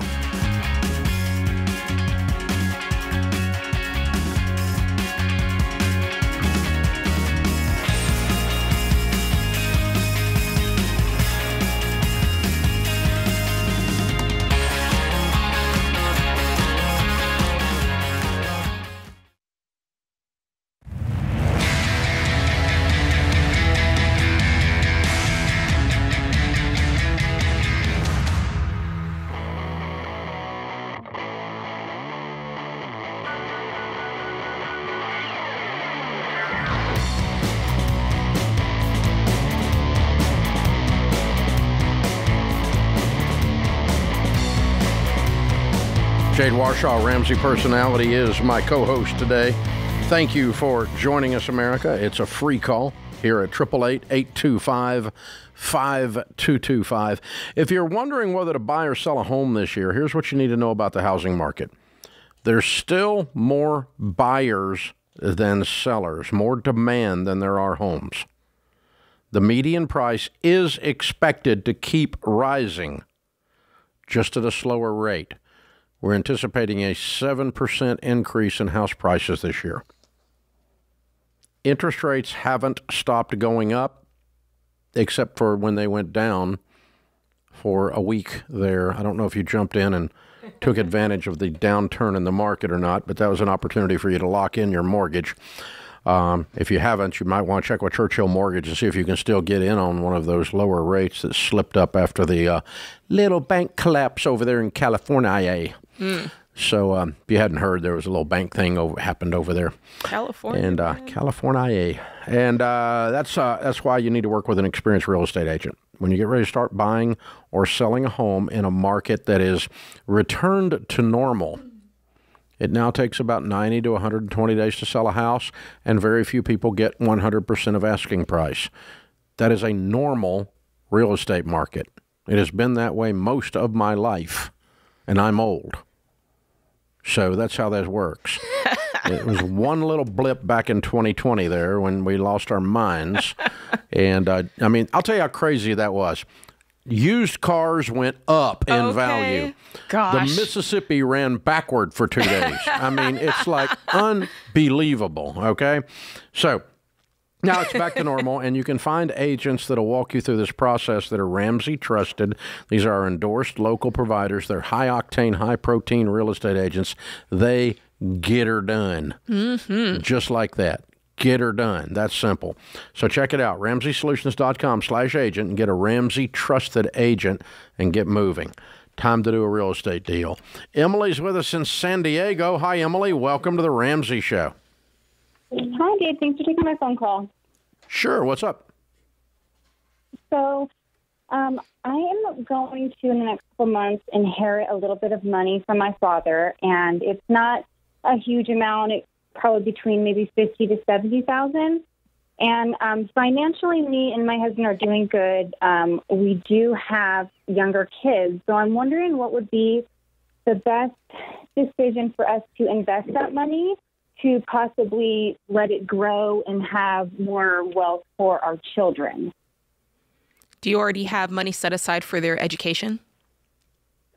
We do not. My husband is a disabled veteran, so they will get some of their college paid for. When you say some? Some. Most of it. Most of it? Yeah. You know, if it were me, I'd probably put it in like a brokerage account where you can earmark it for them, but... Just some mutual funds, and you just say it's our money, and if we want to give it to the kids later, we can. I would not move it to their names. It doesn't serve any purpose. Y'all got any debt left? We have done pretty well with our debt. I have one credit card, and then we have just like we remodeled our kitchen that has not too high of a balance, not too bad with interest, and those are really the only how much interest debts that we have. The kitchen we have about $8,000, and then I have about $8,000 on my credit card. Then I'm changing my answer here. Let's go back and retake this test. I think you need to pay off your debt, and I think you need to stop going into debt, and then whatever you have left after this, do you have 3 to 6 months saved as an emergency fund? We do. We have about $40,000 in savings. That's good. Okay. So let's go back and clean up this debt and swear that we're not going into debt anymore. And then whatever you have left, you can throw into that brokerage account. Fair enough? Just it's, how much do you owe on your home? Our home we purchased about 3 years ago. We owe about $600,000 on it, but we have like a 2.75 interest rate right now. Okay, and your household income is what? Net, it's about $130,000. Okay. All right. Emily, I get the impression that you've listened to us for a fairly short period of time. Is that fair? Yes. It's just been about the last couple months when I kind of figured that I would be getting an inheritance, and I've never invested before. So okay. Here's what we teach. We have learned, and we teach it because for 30 years we've taught it, and we've led more people to become what we call baby steps millionaires than anybody else out there. And we've led 10 million people out of debt and into wealth is what it amounts to over many, many years of doing this. So what we're looking for, and really what you're looking for at your core, is what is the fastest, right way to build wealth. Okay? By right way, I mean not taking weird risks. We're not talking about playing the roulette wheel in Vegas or cryptocurrency or some kind of weird crap, right? But just what's the fastest way to build wealth? Okay? That's safe. That's good. The first thing we've discovered as we've studied 10,000 millionaires in the largest study of millionaires ever done is they get out of debt and they stay out of debt like it's a disease. Okay? And I've got to move you onto that planet because you're still using words about your debt like, oh, it's no big deal. It's only $8,000 and a little bit left over from this. And it's, oh, we've got a mortgage, but it's only 2%. Like you want to keep it like it's a pet. Okay? And so I got to move you off of that planet in order to get you to move towards the wealth the fastest way I can get you there. You can do whatever you want to do. You're a grown-up, okay? But the fastest way for your children to end up wealthy is for you to first become wealthy. And so then you don't have to worry about whether this $50,000 turned into wealth or not if you follow that. So we're going to get you completely debt-free because your most powerful wealth-building tool is your income. And right now in your mindset, it all comes in, and it's okay for a bunch of it to go over to the bank instead of into an investment. And we got to stop that, regardless of the interest rate. It's a cash flow problem. And so we're going to clean up those two debts. We're going to make sure you keep that $40,000 in place. And that's our first 3 baby steps. The fourth baby step is be putting 15% of your income out of your monthly budget into retirement, 401ks, Roth IRAs, with matching, not with matching, whatever, in good growth stock mutual funds. Baby step 5 is kids' college is addressed. 6 is pay off the house early. Now, you've saved nothing for kids' college because you have a wonderful benefit from your husband's service. Tell him thank you for his service from us, please. And so basically with the 40,000 and you take the 50 and you pay off the 16, that leaves us 34. I'm probably going to sit down with a broker. If you don't have one, click SmartVestor Pro at RamseySolutions.com. And I'm probably going to open up a couple of 529s and dump about 10 grand into each little kid's name, into the 2 529s. It's not a lot. If you never do anything else, that's probably okay because you got most of their stuff covered. The veterans benefits on this or the disabled vets benefits are incredible for your kids, and they should be. And I'm glad as a taxpayer I get the opportunity to be a blessing to your family for your service. And so it's one of the few things I'm happy about with my taxes. But the so you got that, but I want a little bit more in there, like Jade said. And then everything after that in your budget that you have extra money left over, and you'll have more money because you don't have any payments now except your house payment. I want you to start concentrating on getting rid of this house debt. And so if we did throw 16 at the debt, that leaves 34, and we put 20 into the kids, I'm going to use 14 for some fun things, like a trip or something, or just upgrading a car or an item in the house. That's a good idea. Or I'm going to pay down on the mortgage, baby step 6. So, Emily, I'm going to send you a copy of the book Baby Steps Millionaires, which will walk you through how to become a millionaire following this stuff without a bunch of risk and without a bunch of craziness. Because you've done a good job with your money. I just am fine-tuning it to turn it up to great. Because there's a lot of different things going on in this conversation. Thank you for the call.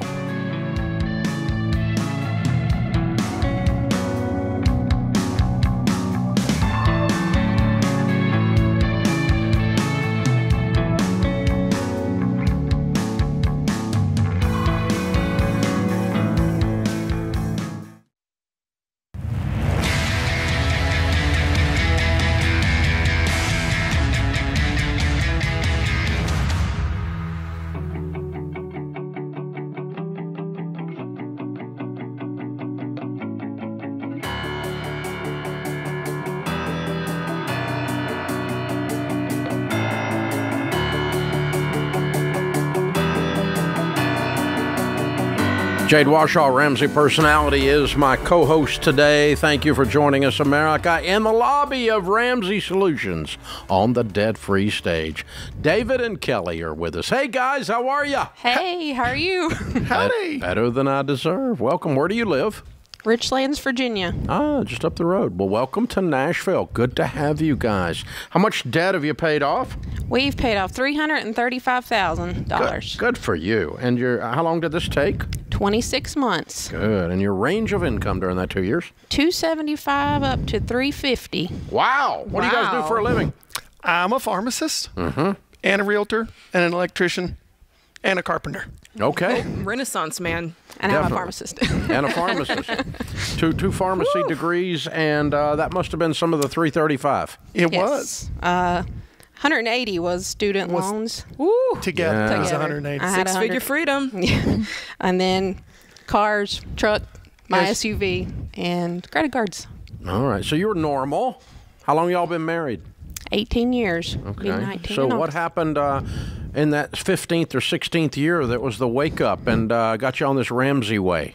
So somebody years and years ago had mentioned Dave Ramsey to us, but I started listening to the YouTube channel, and that's literally, I was doing construction jobs and started listening to YouTube, the Ramsey Show, and that was literally what turned it on for us. It took a little bit to get me on. He drug her along. Yeah, he felt the need first and kept saying, well, this. And I was like, no, I want a new car. And we got a new car. And then he kept saying, we need to sell the car. And I'm going, no, we're not selling the car. And we kept listening to the podcast. You had a smart car? I see a smart car.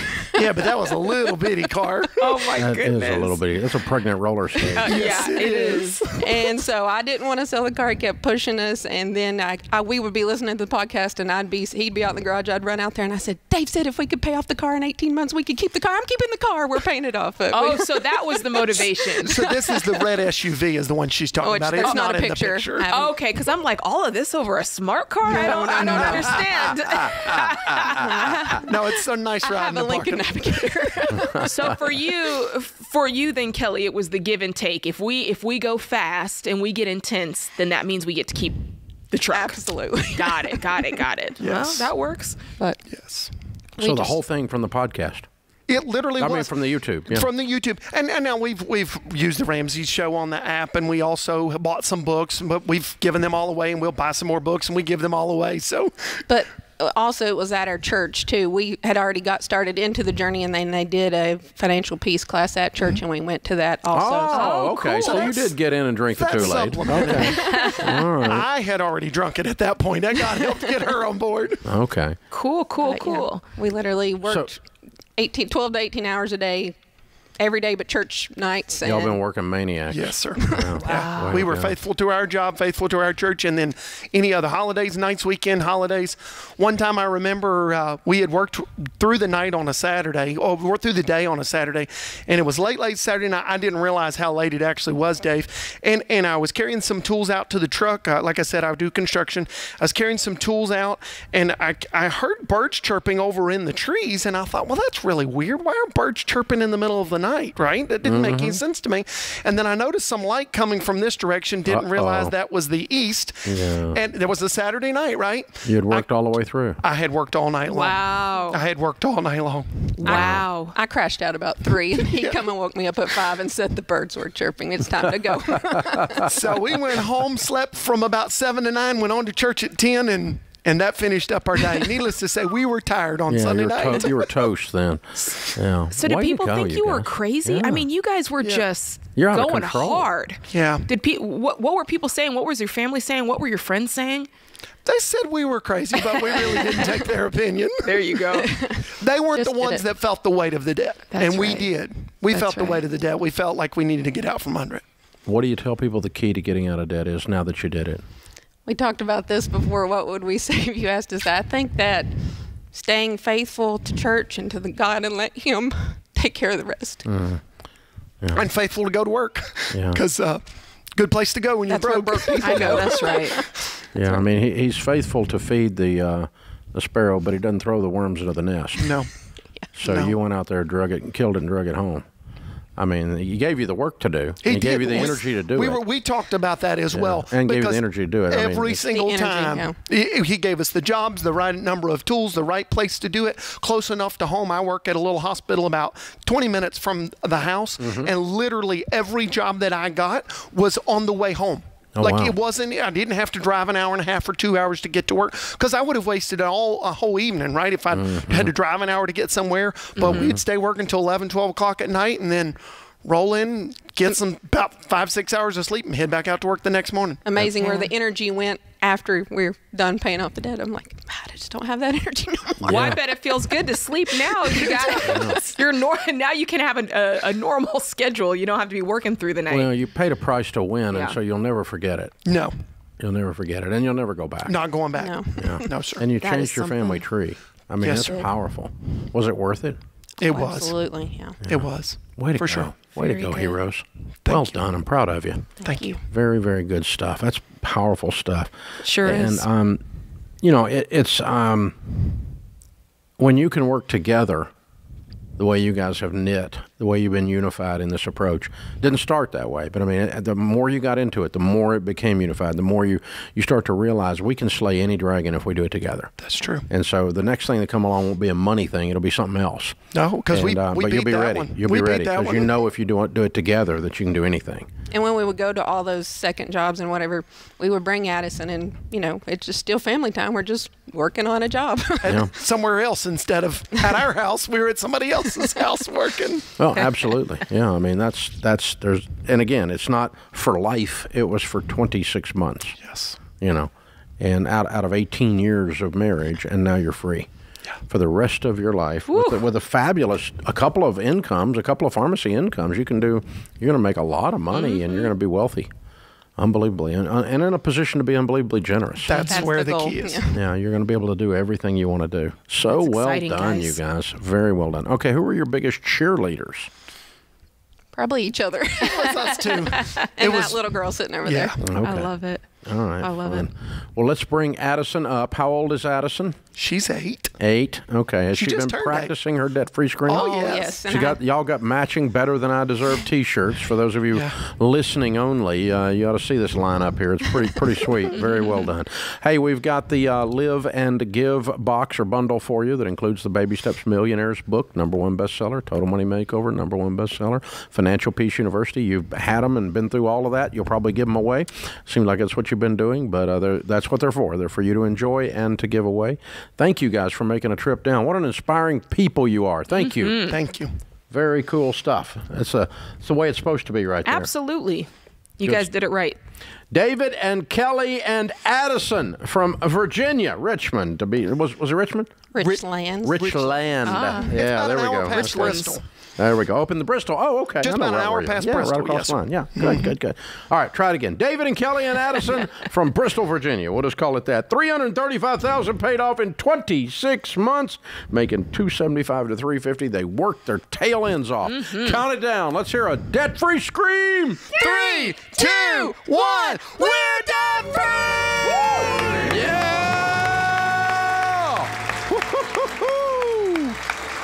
Come on, Dave. In a world where you can be David and Kelly or you can be a bare minimum Monday. Yeah. And everybody knows that your life is going to be wonderful and fulfilled by making mediocrity your goal. I mean, come on. As opposed to making victory your goal. Well this done. This is it. These guys are fighters, man. They got after it. A lot of work in that Very story. good. A lot of work. This is The Ramsey Show.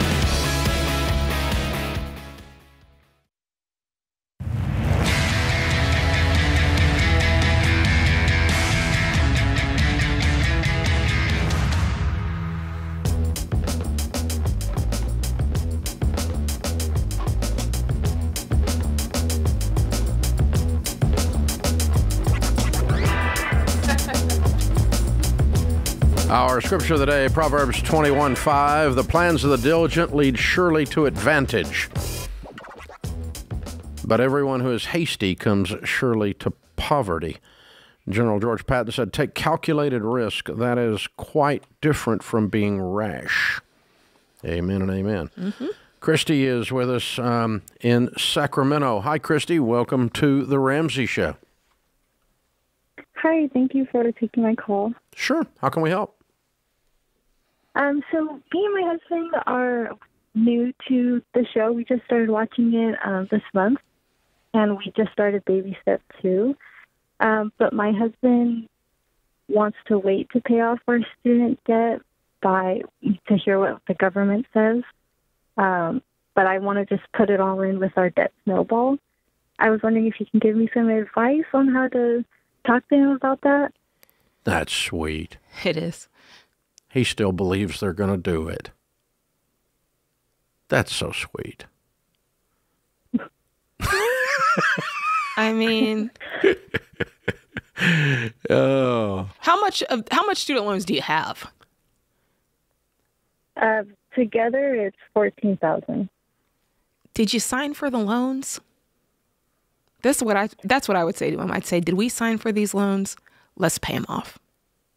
Yeah. Here, there's a high correlation between people's ability to build wealth and their belief that their destiny is in their hands, not the government's. Very few, next to no people, next to nothing, next to zero, of the millionaires that we have interviewed over 30 years got there believing that the government was going to be a blessing to them. They didn't wait on the government to provide prosperity. Instead, they left the cave, killed something, and drug it home and made their own way. They got the machete out and went through the jungle. And so to the extent that anyone, your husband, you, me, believes that the government is our source of prosperity, it slows down our energy level to go into the marketplace and win on our own, of our own dignity and our own energy. And that's the real tragedy of the Biden administration dangling this carrot, because most of us know that they're not ever really going to do it. Mm-hmm. It's not going to happen. It's been a political ploy from the start.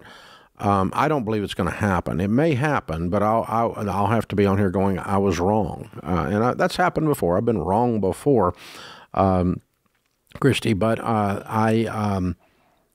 there is something inside of you, the type of person, and it's a decision. It's not a character flaw. It's a decision that you can make differently. The type of person that says, I'm going to make my own way in this world, the type of person that says, I signed for those loans, I have an integrity issue with not paying back money I owe when I'm able to, and I'm capable of it. Those two things that are decisions in your character are leading indicators for your long-term ability to build wealth. And so I would ask anyone out there, including you guys, Christy, I appreciate the call. I'm not picking on your husband. I'm not saying he's a bad guy. I'm just saying he's naive, number one. It's probably not going to happen, in my opinion. Number two, I would adopt the character qualities of integrity and of agency, agency meaning the sense of I control my own destiny. I'm not waiting on provision from any administration. I'm old, Christy. I mean, I'm 62 years old, and I've lived through, in my adult life, several presidents who, of both parties, who promised me prosperity. So far, none of them have provided it. Not one.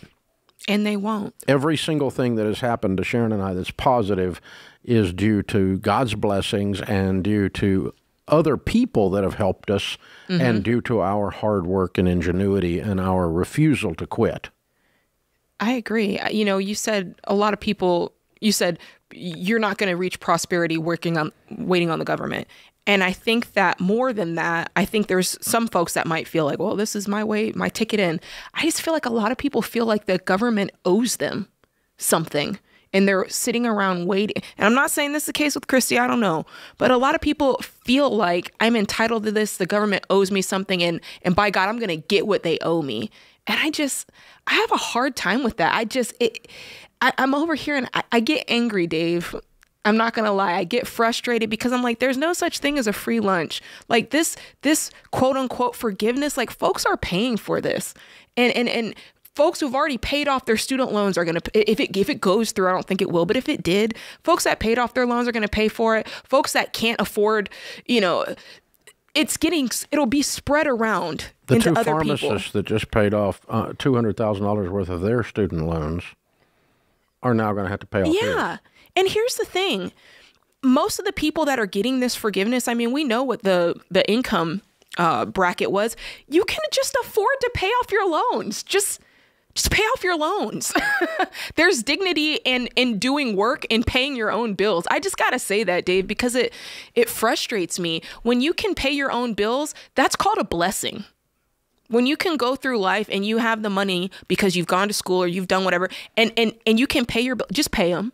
Just pay them. You're going to feel great. You're going to feel great about yourself. Yeah. Not sitting around waiting for the government. And again, Christy, I want you to hear loud and clear. We appreciate you being a new listener, and we're not... It's not you, Christy. We're not picking on your husband. I'm not saying your husband's a bad guy. But you said, what do we tell him? I would challenge him as an old guy to say, I have walking around experience proof, and I've got actual data from the largest study of millionaires ever done. And none of those millionaires said someone else... Mm-hmm. did this, and unless they give credit to God. Mm-hmm. But I mean, they all. Here's what's interesting: when we ask them, who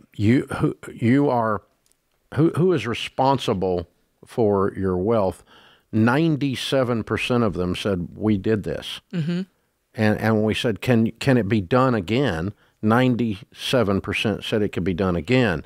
When we interview the public that are not millionaires, only 69% said it can be done. Wow. And so what you believe about life affects your actions, and your actions create your harvest, your results. Mm-hmm. And so if you plant poison in fertile soil, you will grow nightshade poison, which is a poisonous plant, mm-hmm. in the same abundance that you can grow wheat or corn mm-hmm. in the same soil. Mm-hmm. So what you sow, so shall ye reap. What you pour into your life, your belief when you put the seed in the ground is your belief. Mm-hmm. Your harvest comes because you took action on your belief. Yes. And 100% of the time, we all take actions on our beliefs. And so you have to be very careful about the action is I'm going to wait on the government. What does that mean your belief is? It means that you don't think you can do it on your own. It means you think the government is your best provision. Yeah. And that is a scary belief, because now we're talking about socialism. Well, on the political side. Mm-hmm. You know, Karl Marx never made any millionaires except him. That's what it comes down to. Under communism, there is an elite few that are millionaires, and they're all the people that took it from everyone else. Mm-hmm. None of them were producers. Mm-hmm. Under capitalism, the producers end up with the thing. So all of this to say, Christy, again, this is just us going off now just in general, not on your particular answer. And again, I don't want you to take this as condemnation like your husband's a bad guy, because we really don't think he's a bad guy. There's a lot of good people that think this. But what I would challenge all of you that think this is be careful about what actions you endorse, because that speaks very loudly what your beliefs are. It and does. It's going to tell you what your harvest is going to be. Mm-hmm. Because what you plant 100% of the time is what comes out of the ground. 100%. 100% of what you plant in your life comes up in your life.